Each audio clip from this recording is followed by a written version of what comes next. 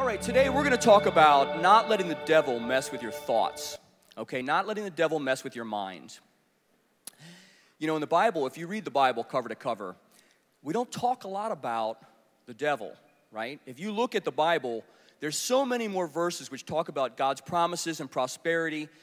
They talk about things like confrontation. They talk about things, the Bible talks about things like battles, but really putting the finger on the devil, we don't do that a lot in the Bible. And there's a reason for that, I find, spiritually. And that is God wants to talk about all of the good stuff he has for you, so he keeps you in the right frame of mind. But what I'm going to talk about today is I'm going to talk about actually fighting the devil. I'm going to talk about what the devil tries to do to you to mess up your life. Because we got to get the tools in place to handle this. So my name is Greg Ward. As you know, I come here to Alpha and Omega Church. I preach from time to time. I also am a lawyer. I handle car accident cases. So in my job, I see confrontation with the devil every day. Now, what do you mean by that, Greg? So the devil is going to create situations that's going to cause you to question your faith. And I see it in my business because people get hurt in a car crash or something else happens where they get some problem in their life, and it's not just one or two problems. It could be 3 or 4 or 5 or 6. And when you've got 6 problems and then you get hurt, you got a whole other world of problems, right? So I see this constantly in my business. I see spiritual warfare all the time. And people actually, as a lawyer, they come to me as an intercessor to deal with these problems. So I consider myself a little bit, I don't want to say an expert, because it's really through God that I get revelation. But the truth is, I have to deal with these issues every single day. And I see people at their worst.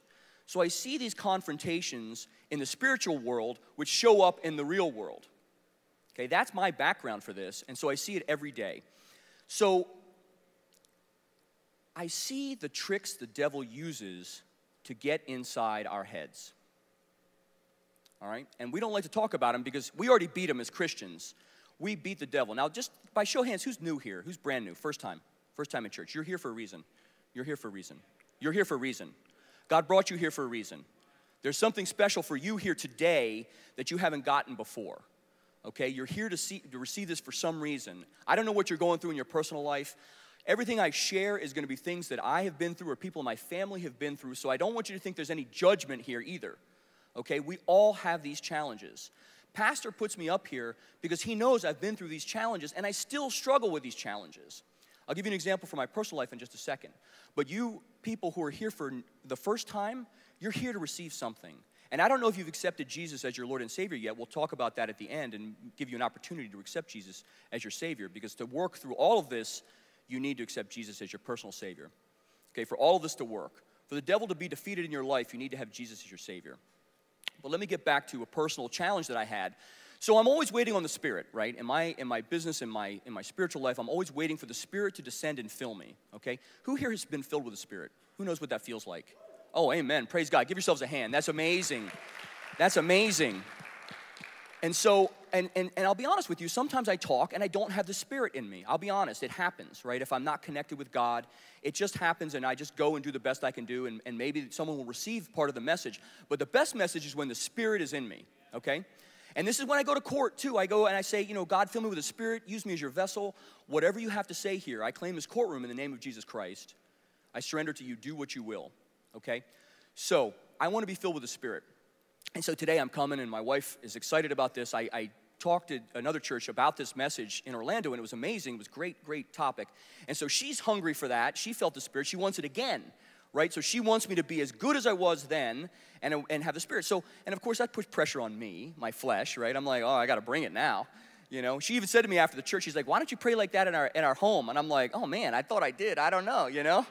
I don't know. It's the Spirit. He fills me, you know, it goes. So anyway, so I'm waiting on the Spirit. I'm driving down here, coming down 826, and I start praying. I'm like, God, please fill me with the Spirit. Use me as your vessel.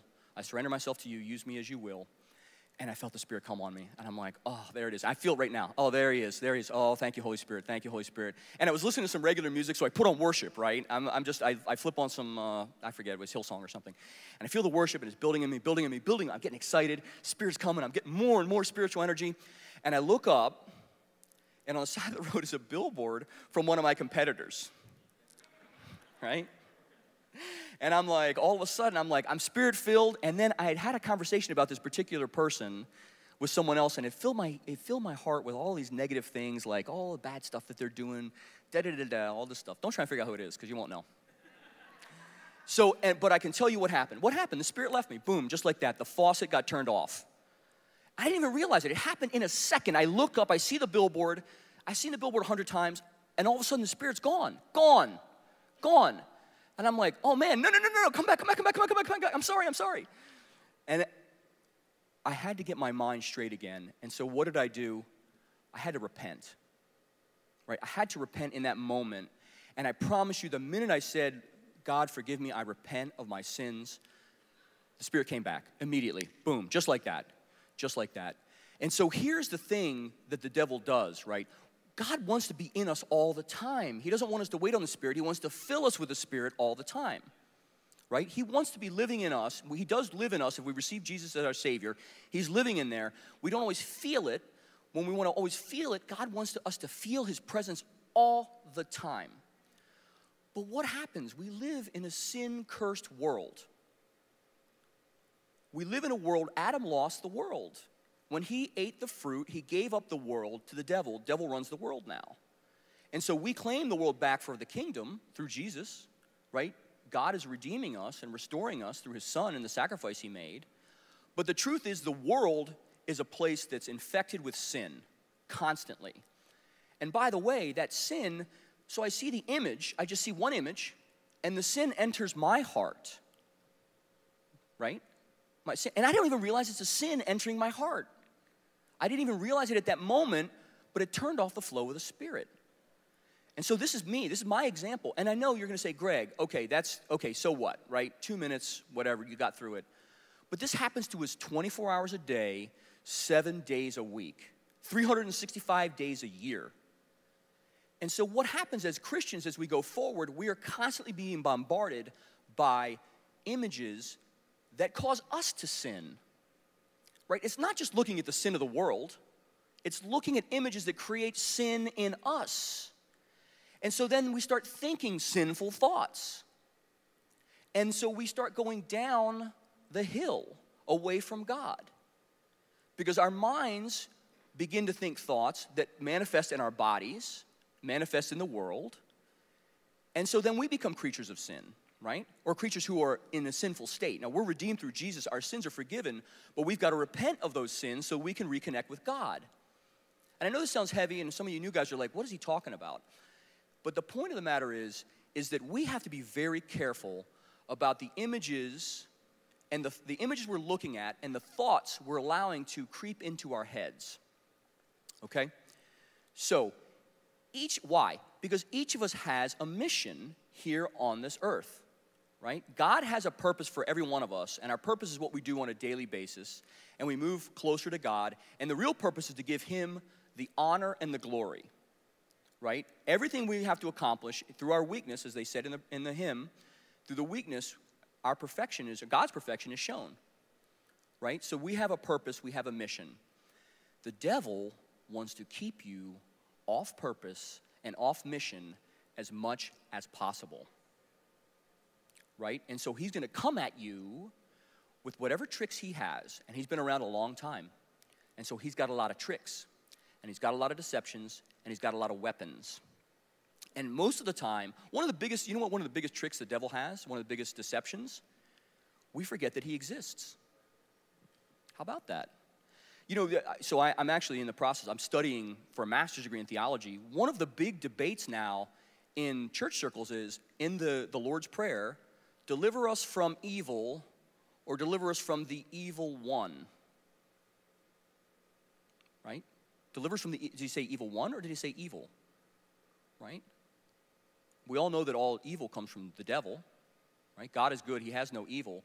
But there is a movement afoot. What the devil's trying to do is convince us that he doesn't even exist, right? So we turn our eye to that, so we don't confront the devil where we see him.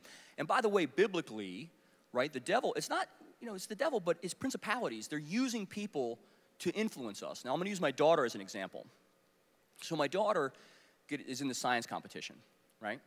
And she got first place in this event It's a tri-county event. It's a big deal. I didn't even know what of a big deal it was. She calls me. She's all cool. She's like, Daddy, I got first place in this one event. My team got third place overall, so I'm going to the state championships in this thing. And I'm really excited about this, right? That's great. And I find out how big the competition is. I think it's a big deal. So what happens the next week? There's a scheduling conflict. And the teacher, the coach, takes my daughter off of her first place team and puts her on a different team in an event that she doesn't know anything about. And so does my daughter say, hey, you know what, this is a great challenge because through this I can show that God's glory? No, my daughter doesn't do that. She gets with her buddies and they start complaining and she gets upset about it. And so this wonderful, beautiful thing that she's going to the state championships and an opportunity to testify for what God has done in her life becomes, hey, that coach was manipulated by the other girl and all these girls are all, and they're all crying. And I thought, okay, baby, I explained it to her. I said, the coach put you on the team because you're a smart kid. She knows you can pick up the stuff. And by the way, when you get to states and you win, that's a testimony for God, right? And I thought that sunk in. But no, next week, my daughter's still complaining about it. But what's happening here, right? Oh, she's rolling her eyes now. So what's happening here? What's happening here? The beautiful, wonderful gift that God gave her, giving her the win, has been corrupted. And he's keeping her off mission so she can't prepare for the next test that she has. In this case, it's a literal test, right? The test. But in life, we've got a bunch of little tests. We're always being tested. But he's got her with the drama of her friends, right, complaining about this wonderful thing. Instead of the gift that she received, this opportunity to compete and show what God has done for her in her life, she's upset at the coach. And so she doesn't trust the coach. She doesn't trust her, the girl who took her place. She doesn't trust her. She's thinking she's upset at her. And so you get the drama, right? And I would say it's teenage drama, but that happens to all of us, right?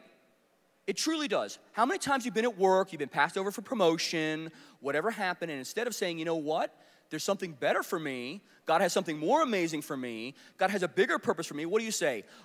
She doesn't deserve it. She just got it because she wears her dress down to here, or she wears a short skirt. Oh, no, she's terrible. Oh, he always takes the boss out to lunch. He just sucks up. He's such a brown noser. Oh, that's why he got that job. We do it, right? And we forget that God maybe has something better for us, and the devil is tricking you. In that moment, when you switch from God is good, I'm so happy, to, oh, that guy is whatever, in that minute you flipped into sin, and the devil got you. He got you. So he's not coming at you face to face. He's tricking you, right? He does come at us face to face sometimes. So let's go ahead to the scripture because I want to give you an example. So Jesus, right? Now, Jesus is out in the wilderness, right? Jesus comes in. He's baptized by John the Baptist. What is significant about when Jesus was tempted and confronted the devil? What is the special part of that scripture? It's at the beginning of Jesus' ministry on earth. If the devil can get you at the beginning of something important, he can completely derail you. If he infects you at the beginning of some mission that you have, like my daughter going to the state championship, if he can get you when you begin to prepare for that mission, he got you. You're done. So when Jesus is baptized by John the Baptist, heaven's open, God says, this is my son, and I love him, right? We don't know much about Jesus before that moment, right? We know that when he was a young man, he was in the temple teaching the rabbis. But after that, we don't really hear much until we get to him in the river with John the Baptist. So he gets baptized. Heaven's open. This is a big deal. And what Pastor Delgado talked about last week was that Jesus was 100% man and 100% God. But he had flesh. He was a real flesh person. So he had the ability for the devil to tempt him and to attack him is there because he's a mortal man on one hand, like us, but he's perfect God on the other hand. So he has the potential to sin. So what happens? Let's go ahead and put up Matthew 4:3 and 4. So Jesus then is baptized, and what does he do? He goes into the wilderness. Now, in the wilderness, I don't know if any of you have been to Israel. The wilderness, the Judean wilderness, it's a rough place, right? It's a desert, basically, right? Not like the Sahara Desert, but it's pretty nasty. I mean, there's little bushes, there's locust out there, and some wild honey and things like that. But it's not like our wilderness where there's a forest. Like, there's nothing there. It's barren. So Jesus is out there for 40 days. You got the scripture up yet? Matthew 4:3. There we go. So Jesus is in the desert, in the wilderness, and he's there for 40 days. 40 days. Think about that for a second. He doesn't, I mean, they didn't have air conditioning back then, but he's out there for 40 days, right? Fasting, praying. And what happens? Because this is the beginning of his ministry, the devil's going to tempt him. So the devil comes, and he knows he's hungry, right? Imagine how hungry you'd be if you didn't eat for 40 days. Now, maybe he had a couple locusts or something like that, but he's not in a good spot physically. Devil comes and says, if you're the Son of God, command these stones to become loaves of bread. So where does he attack him? In his flesh. Jesus is hungry. He's really hungry. And the devil tests him and says, if you're really the Son of God, make this into bread, eat. Jesus, what is he trying to do there? He's trying to get Jesus to visualize that. And Jesus could have done it, by the way, because he turned water into wine, so he has the ability of transmutation. He could have done it. The devil's trying to get in Jesus' head, right? Because if Jesus starts to realize how hungry he is, he's going to submit to the devil, which is what Adam did. Devil wins. Wiped out, all of us, right? Give me the next verse. So what does Jesus do? Jesus comes back with scripture, and he says, it's written, man shall not live by bread alone, but by every word that comes from the mouth of God. So in the moment when he's being tempted with the flesh, Jesus turns to the word. Right? He turns to scripture, and he quotes scripture back to the devil.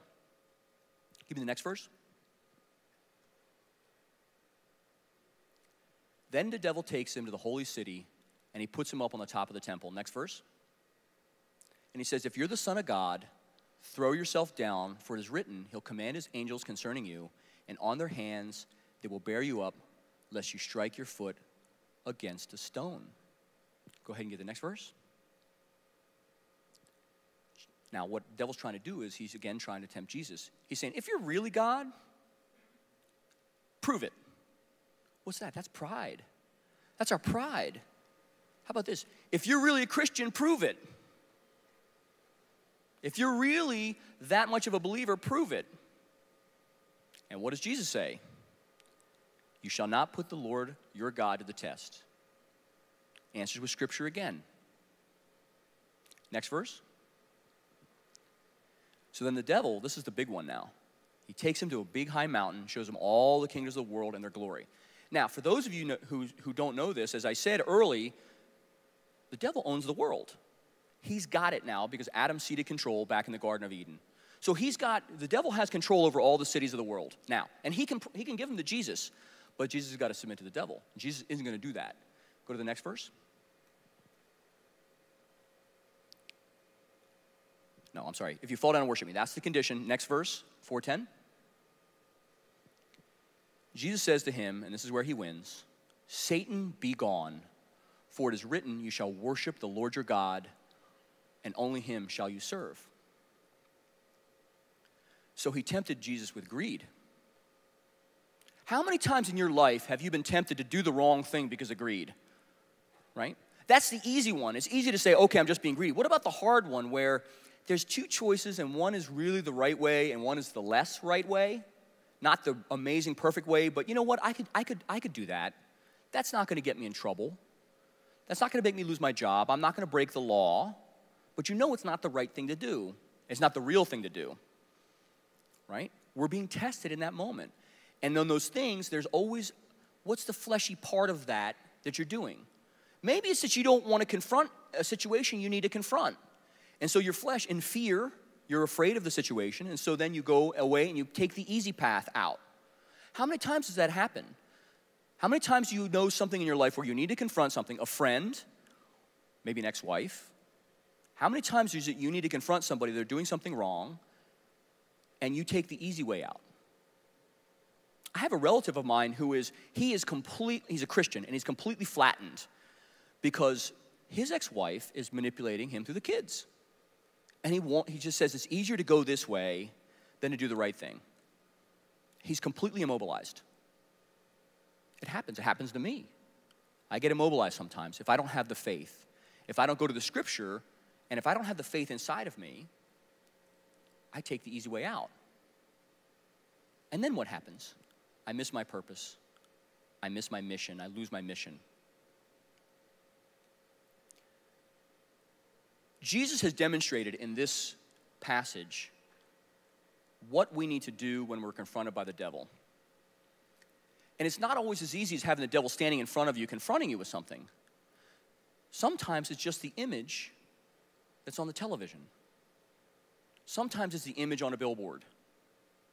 And if you watch the television enough, it begins to plant the soil. It begins to till the soil for the negative thoughts. And this becomes the soil where you're trying to plant your seeds. You have got to be conscious of the thoughts that are inside your head, because those thoughts are what the devil is trying to activate to get you away from Jesus and God. What images are we shown? To be happy, you've got to have the perfect car. You've got to have the perfect house. You've got to have the perfect body. This one is really bad. You got to have the perfect body, right? And for women who see the unrealistic body images in Cosmo or sees the Kardashians or whatever, it's particularly difficult for women to deal with this. But you know, it happens to men too, right? Young is in, young is cool. God bless you young guys. You got it all, man. You got it all. Me, not so much. But it happens, right? Our bodies begin to slow down. We don't have the same strength that we used to have. But we're showed these constant images of what appear to be perfection, and it's fake because they're airbrushed, right? The TV shows show fake. How about Facebook? Oh my gosh, Facebook. It could be a great tool, right? But what do we use Facebook for? Right? We see the highlights on Facebook. So you think that your friend or your enemy, whoever it is having this great life on Facebook, and they could be dealing with the worst drug addiction, or they could be dealing with a kid who's got cancer or something like that, but you only see the good stuff on Facebook. And so then you begin to get jealous. Oh, so-and-so's got this, so-and-so went there, so-and-so went to, to Bali or wherever it is. And so you see these images, and it begins to create sin in you. Instead of being happy for that person, you get jealous.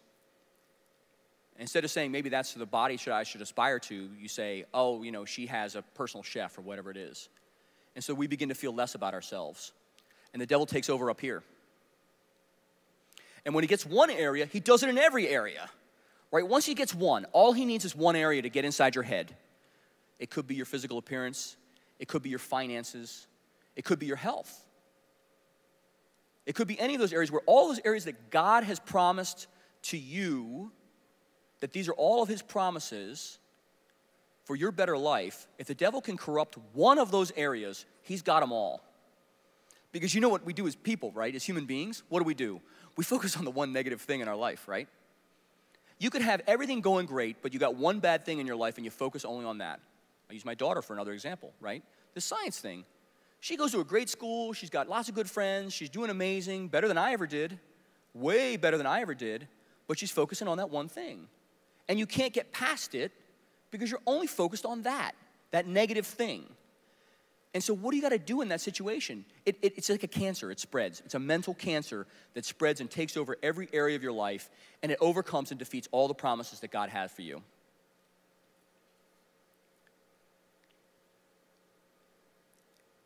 We talked about this happening to Jesus at the beginning of his ministry, because if he could have gotten Jesus at the beginning, he would have beat him his whole life. Thank God, literally, thank God, that didn't happen. What happens when you're ready to have a major breakthrough in your life? Let's say you've done everything right. Let's say you're ready to kick that addiction. Let's say you're ready to overcome cancer. Let's say that you're ready for a financial breakthrough. What do you think is going to happen? Do you think the devil's going to let that happen easy? What do you think he's going to do? He's going to turn it up. Now, we've talked about this before in this church, and I'll tell you, it still gets me too. Because sometimes, I say this at work sometimes you're the hammer, sometimes you're the nail, right? Feels like that, right?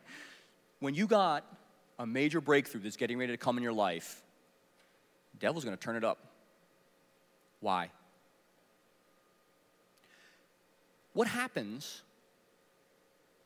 when the intensity gets turned up? What happens when the sinful images get turned up? What happens when your negative thoughts start to receive those images and you begin to manifest the thoughts? You start talking about it. The power of life and death is in your tongue. Oh my gosh, I never get any breaks. This is so difficult. Oh yeah, boom, there you go. You really took yourself off track. It's always so hard. She's always going to get the promotion. He's always going to beat me at that deal. Good luck with that. Now, he won. He already beat you. Right when you were getting ready to have a major breakthrough, you see the image, it gets in your head, you start declaring it, and all of a sudden, it comes true. You lose. And that's what happens. But it happens right when you're ready to have a breakthrough. It's going to turn up. You've got to be prepared for that. If you're making a plan and it's within God's purpose for your life, you've got to be prepared for the attacks. And right at the edge of where that blessing is going to come, the devil is going to attack you right there, because that's your weak spot. Because that's a spot where you see it, you're right there, you're looking at it, and you can almost taste it, and all of a sudden, you get hit on the side. You're like, what's that? You take your eye off the prize. He got you right there. Let's rewind this a little bit. When I was a kid, right, I was young, I got bullied a lot, right? I don't know what the problem was, but kids picked on me.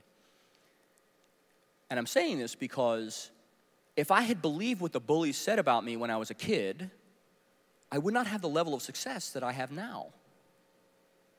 And by the way, for you parents who see kids, or maybe their kids are incredibly rebellious, or maybe the kids are just constantly bombarded by attacks, by bullies, or maybe they're totally obsessed in video games or something else. If you've got a kid who's got a really difficult problem, I've got a message for you. That kid is destined for something great. That kid is destined for something amazing. This is why pastor kids get attacked so much. Can you imagine the blessing and the benefit to have a pastor as a parent? There's a lot of pressure, sure, but you've got wisdom constantly coming in you. Even when you're sitting there at the dinner table, wisdom is flowing in your head. Now, I can appreciate it now because I'm over 40, and when I can spend time with Pastor Delgado, I'm going to do it because every time I spend time with him, I get something good. But when I'm 16, maybe I don't want to hear all that, right? But look at those kids. They get attacked. Why? Because they've got a purpose and a mission. There's a big point, and the devil wants to derail that kid early, right? He wants to declare that kid early. So what do you got to do? You got to pray over your kids. You got to pray over your kids. And don't just think that if they're on the right path now, they're going to stay on the right path, because let me tell you, maybe they're in your house and they're doing great, and all of a sudden they go away to college. You get a little alcohol, a little marijuana. All of a sudden, yeah, you know what? Maybe I was wound a little too tight. I'm just going to relax a little bit. I'm not going to pray. I'm not going to sing worship. I'm not going to do those things, right? So the apparent perfection early then gets corrupted. They have a purpose for the kids, for your kids. God has a purpose for your children, right? He knew your children when they were in your womb. God counted the hairs. If he took the time to count the hairs, do you think he doesn't have a major purpose for every one of us? Each and every one of us has a purpose. But if the devil can get inside your head, he can derail you from that purpose. So when you're feeling the attacks, know that there's something that's getting ready to come in your life. There's a major blessing breakthrough that's coming to you right at that moment. Right at that moment, and you got to stand firm, and you got to quote that scripture, and whatever the problem is, look up the promise of the Bible, and you quote that scripture over that problem, right? If you got a health problem, by his stripes I am healed. If you got a health problem, you quote the scripture over that. Why? Because the devil hates that. He hates when you go to the Word. When you go to the Word, he already knows he lost. He lost the fight back then. He's going to lose the fight now. He'll lose the fight in the future. Pray over your kids and give them the scripture so they can say the prayer. I carry these little index cards around in my pocket. I left them in the office, I wish. When I'm in court, I'm going to tell you a miracle happened in my life. Pastor prayed over me. It was the first time, when I was a baby Christian, he prays over me. He touches me. I felt this electricity flow through my body. I'm like, oh my gosh. I'm like tingling, right? He's praying over me. I go into court. I got these scripture verses, and I see something really bad about to happen. I took out my cards. In that moment, I'm forgetting scripture. I'm scared. I'm afraid. I'm forgetting the scripture, so I got to have it. I got a little card with like 4 verses on it. And I'm like, God, I only want your truth. The truth shall set you free. And I know it's the truth of Jesus, but in this moment, I just want the truth. I don't care. God, here's the scripture, scripture, scripture, scripture. Boom. Miracle. Miracle. If you're looking at a guy with a gun in Jesus' name, that's all you got time for, in Jesus' name. I'm telling you, there will be a physical miracle that will manifest at that moment because of the name of Jesus, all evil submits. In Jesus' name. In Jesus' name. That's all you got to do, in Jesus' name. Now, if you know the promise, it goes better, but sometimes you don't have that. You just got to get the name Jesus. I remember my wife, she was getting ready to find out if she passed the bar or not. I couldn't even think of anything to say. I'm like, Jesus, Jesus, Jesus, Jesus. And then I hear her say, yay! And I'm like, oh, praise God, you know. I'm like, because Jesus gives me calm. It's the name above all names. It's just the name of Jesus. Now, it'd be great if you had 20 more promises or 20 more scriptures, but sometimes you just go to Jesus, baby. That's why he's here for us. Through his death and resurrection, he beat the devil. Everything you're looking at in your life, every battle has already been won. It's already been won. When you get in your flesh, you don't realize that, but you forget Jesus died on the cross, but you know what? The rest of the story, he resurrected. You forget that. You forget that this jerk in the desert, the devil who's trying to derail every single thing you're trying to accomplish for the glory of God, you forget that that battle already got won. It's like a kid on the playground, right? And you got a big brother. You got a big brother. And you're looking at the kid who's bigger than you. You forget you got a big brother right behind you who already beat that guy up. It's already done. It's done. You don't need to worry about that. But you got to remember to turn around because your brother may not be paying attention. So you got to say, Jesus, hey, Jesus, I got the devil right here. And in your name, he's bound. You know, like that cartoon. And then Jesus gets up behind you, and that's it.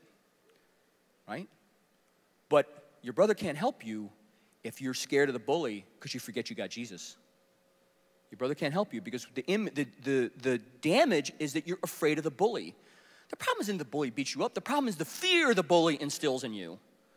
Right? Because that fear is what keeps you from doing things.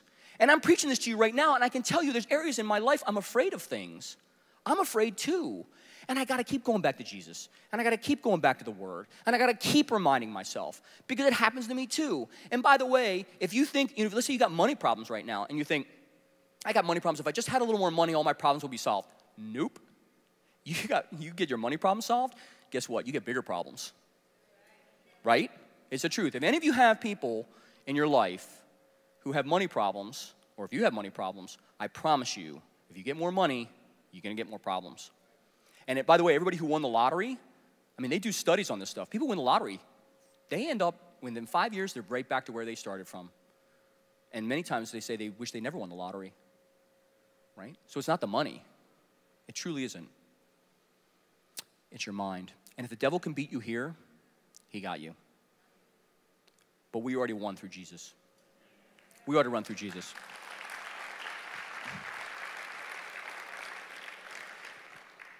I talked about the name of Jesus and I talk about prayers. I only got a couple more minutes. I want to give a chance to pray for some people. But what else can you do to fight this fight? Okay, we talked about prayer. We talked about worship. Fasting. When you're fasting, you're causing your flesh to submit. When you've got to be aware what you're thinking before you can do any of these things, though. You've got to be aware if you have a negative dialogue. And you may not know you have a negative dialogue. Like, I've got a negative dialogue that I've really worked at to overcome because of all I went through. The devil kind of infected me early on. I received Jesus. I'm a Christian, but I still have a pattern in my head that I've got to overcome. And so my wife has a very positive dialogue. And she went through worse stuff than I went through, but she came out positive. And so I need that check. If you don't know if you have a negative or positive dialogue going on in your head, ask somebody around you. Right? Ask somebody who you think is that really happy person all the time. Ask them, do you think I have a negative or positive dialogue? Because you may be the negative person who's bringing everybody else down. Right? You may be the person who goes to negativity. That's your pattern. Right? God can change that pattern, but you've got to be aware that there's a pattern before you start to change it. Before you pray about it, you got to know that there's a pattern. So you've got to come into a place where you're aware of what's going on up here. And if you've got a negative dialogue, let me tell you something. The devil's got you on the ropes. You need to take control over that, and you need to pray over that. Fasting, worship, praise. How often do we do this, Greg? The Bible says continually. Continually. Ephesians tells us we need to do this all the time. And the bigger your problem, the more you need to do it, right, to overcome it. So, if you're not aware that you're the negative person, right, if you're not aware, or maybe you are aware and you're afraid to admit it to yourself, like knowing is the first step. Ask the people around you or pray to God to give you the revelation. Because you'll really see this manifest, and I'm sure if you're a positive person, you know all of your negative friends. You know who they are. If you're a positive person, you may want to keep it cool because that negative person can flip you into that negative mindset. If I said that right. The positive person needs to be aware of the negative person because they can flip you into the negative mindset. They can start to show you all the downsides. If you're a negative person, be aware of that and stop declaring with your mouth. You may believe it here, but you got to start declaring positive things. That's why the scripture's powerful. If you believe it up here, but you declare it this way with your mouth, you begin to change. Psychologists can tell you that you can rewrite the circuitry of your brain by saying positive things over your life.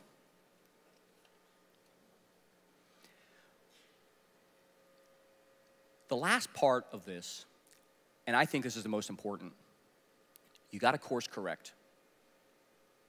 We're like guided missiles, right? God has a purpose for us. He has a mission for us. Our purpose is how we accomplish what we're going to do. The mission is what we're ultimately going to accomplish. You got to course correct. And most of the time, we're all like this. All of us. Pastors, everybody, like this, right? We know the target's that exit sign, and I'm going like this, right? But when you realize you're over here, you got to repent. You got to repent.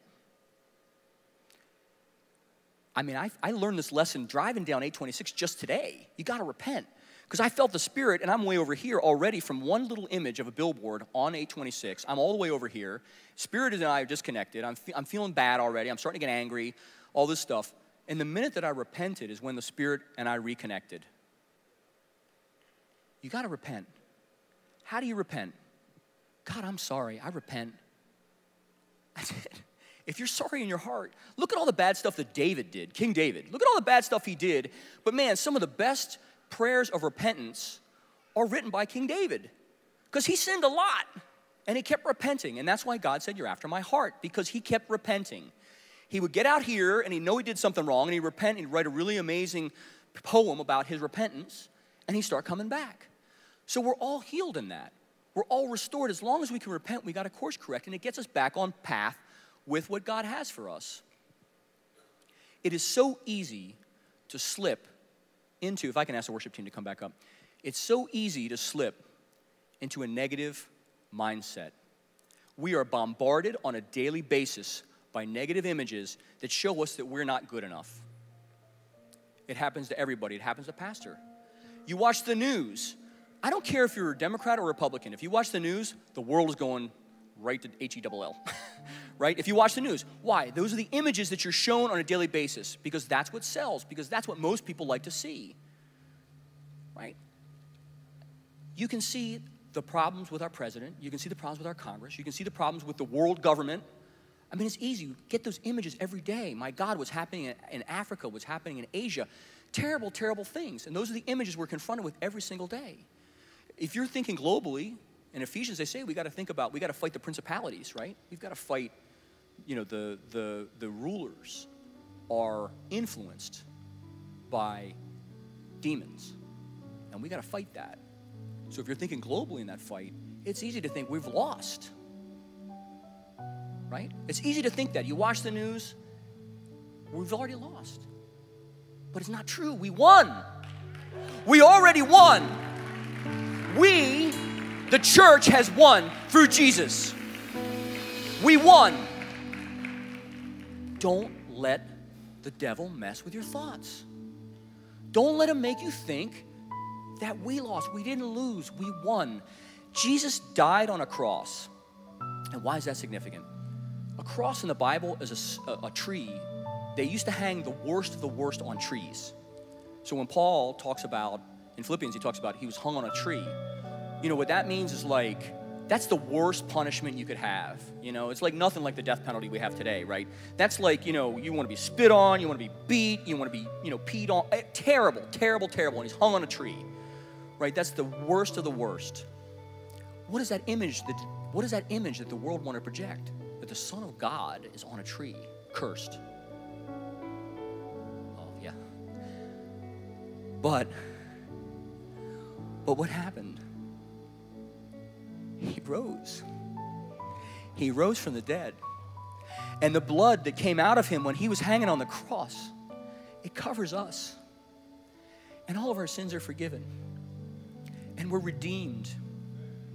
We're not creatures of sin. We're a child of God. But they don't want us to remember that because they keep showing us. I mean, the crucifix, showing Jesus hanging like this, that's not the story. That's not the story. They should show the empty tomb. The cross, the crucifix, the crucifixion is not the story. The empty tomb is the story. Because we won. He won, and we're part of him. We won. And every little negative thing in your mind, everything you're thinking, every time a friend betrays you, every time you feel hurt, every time someone you love hurts your feelings, we won. We already won. Don't let the devil use that to get you off your purpose. Do not let the infection or the division stop you from your loving and accomplishing what you're here to accomplish.